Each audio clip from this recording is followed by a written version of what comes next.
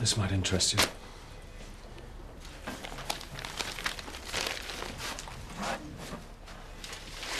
This was last night.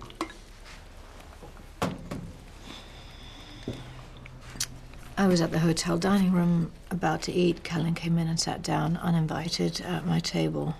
I didn't see a photographer. How did he know you were staying there? I don't know. What did you say to him? I asked him to leave. You should have told me. Told you what? All meetings with journalists have to be on the record. It wasn't a meeting. He doorstepped me. I said, go away. There's nothing there. What did he want with you? He wanted to hear about the review. He wanted to talk about the murder. I refused to discuss either. I have a meeting with the independent policing executive this morning. This has done nothing to make my job easier.